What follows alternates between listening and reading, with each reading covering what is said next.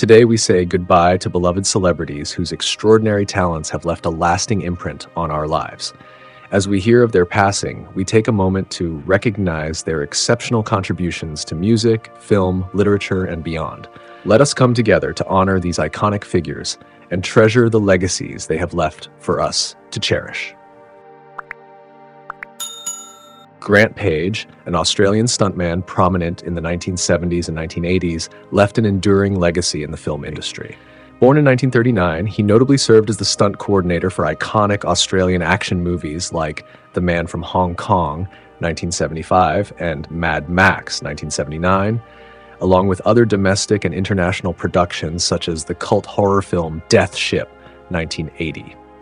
Page also starred in the Australian TV series Danger Freaks in the 1970s, showcasing the thrilling world of stunt performers. Additionally, he made a cameo appearance in the Blur music video MOR. Page's passing on March 14, 2024, at age 85, marked the end of an era in stunt work, though no cause of death was disclosed. Dan Wakefield, born on May 21, 1932, was a celebrated American writer known for his novels, screenplays, and journalism. His notable works include Going All the Way, 1970, and Starting Over, 1973, both turned into successful movies. Wakefield wrote the screenplay for Going All the Way, starring Ben Affleck and others. He also created and edited the TV series James at 15, 1977-78. Among his other achievements are Island in the City, The World of Spanish Harlem, 1959, and the memoir New York in the 50s, 2001. Later made into a documentary.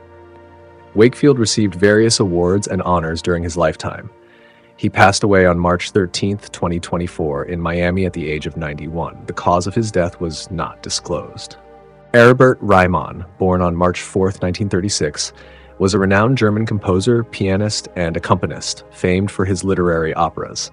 Notably, he composed Lear, based on Shakespeare's King Lear, with Dietrich Fischer-Dieskau suggesting the idea and performing the title role. Reimann's opera Medea, adapted from Grillparzer's play, premiered at the Vienna State Opera in 2010.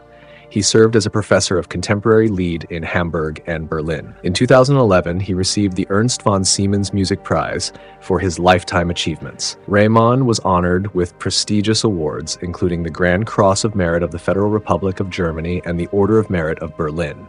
He passed away on March 13, 2024, at the age of 88.